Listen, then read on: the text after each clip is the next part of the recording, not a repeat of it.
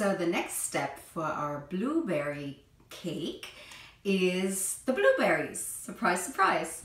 We're using 500 grams of blueberries, and these are the blueberries. We have, well, actually I bought a tin that was 900 grams. So I just used a little bit more than half. So we have washed these. We're going to toss them into a bowl. And then, of course, the Germans with their alcohol.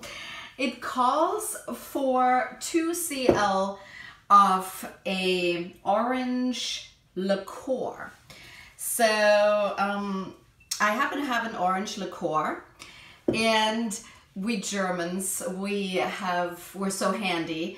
So I have a little glass. This is actually a Jägermeister shot glass. And the nice thing about German glasses is they usually have a marking of exactly 2 cl for a shot glass. So very easy. I'm just gonna put my orange liqueur in here to the mark. All right.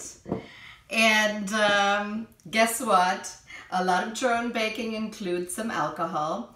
We're going to pour that orange liqueur over our blueberries. And I'm gonna give this, oh, there's a little stem in there. I guess that sometimes happens. We're gonna give these a good toss.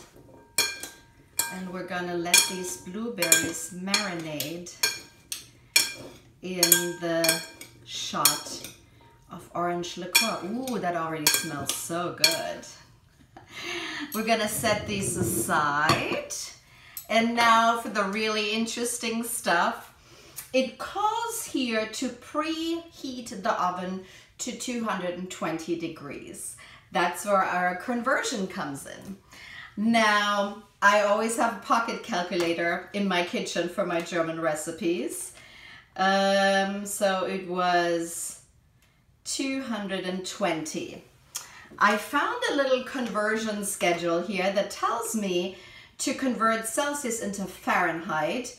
We used the 220, we multiplied by 9, then we divided by 5, and then we add 32. All right, so 428 Fahrenheit. That's 220 Celsius. So, see how I did that there? Very tricky. So we're going to preheat at 428, and I have an awesome oven that lets me select exactly the degrees that I want. While the oven is preheating, we take that pan that I already told you is a 20-inch pan, and the first thing that we're going to do with that, of course, is grease it. I always use butter. I don't use a cooking spray. I don't think it comes out as well. And then I use my hand. Just make sure you've washed your hands good before you do this kind of stuff. And I make sure I grease it really, really well. Especially the bottom, but also the sides. Because the better you grease it, the easier this will come out of the spring pan after it's done baking. Alrighty. There you go. So I won't show you this every single time that we do a new recipe, but you get the idea. You use real butter. You make sure that everything is coated really well. And then, here I'm gonna use some paper towels, and we have to clean this up a little bit. The butter can go back in the fridge now, and what will come out now is our dough that's rested in the fridge for an hour. So let's make sure we have a clean working surface. And then, there you go. This can go as well. And we'll have to flour our working surface. And actually I'm going to dry this off so the flour won't stick. There you go. And we'll use some flour. We'll sprinkle some flour here. Alrighty. I have my rolling pin. I'm gonna flour my rolling pin as well.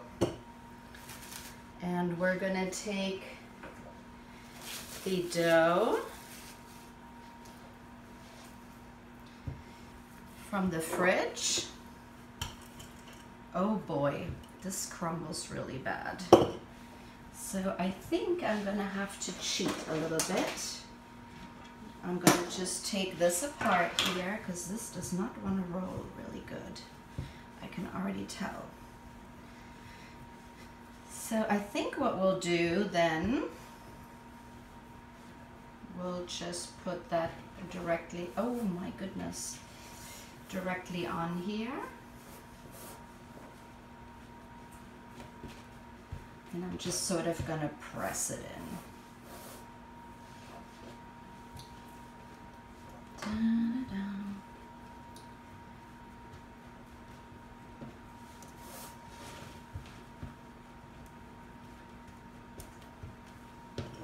All right, I hope this will still come out.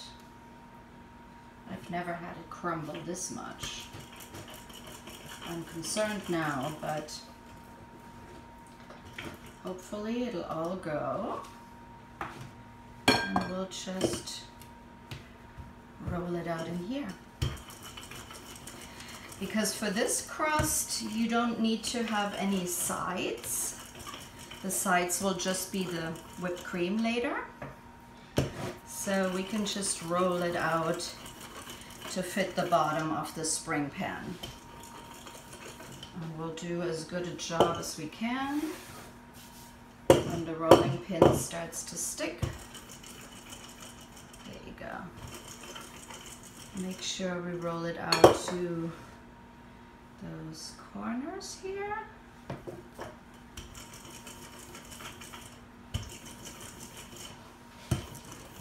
Okay, gosh, I hope this will turn out.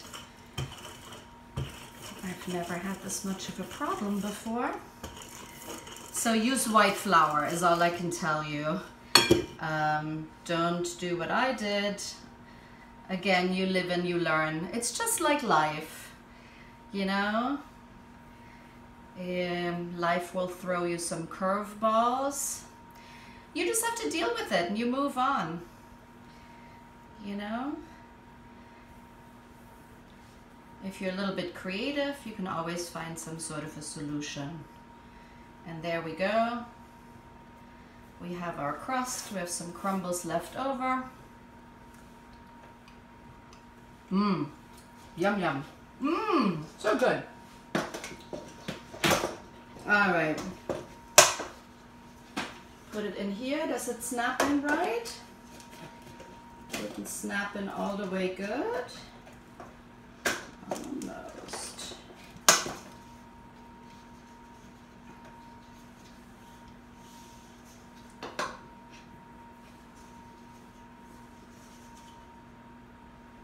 Alrighty, that should be in. And I have a little bit of dough left, despite the fact that it's crumbling like crazy. Mmm, it tastes so good.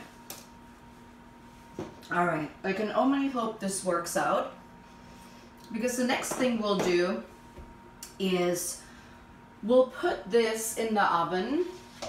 It's almost heated. We're not quite there yet. I like to put in on the oven light so I know what's going on. And then this will go in the oven on the middle rack, and it's being baked for only 15 minutes. So when I see you again, then hopefully the crust will come out, and then we can deal with the cream. Until then.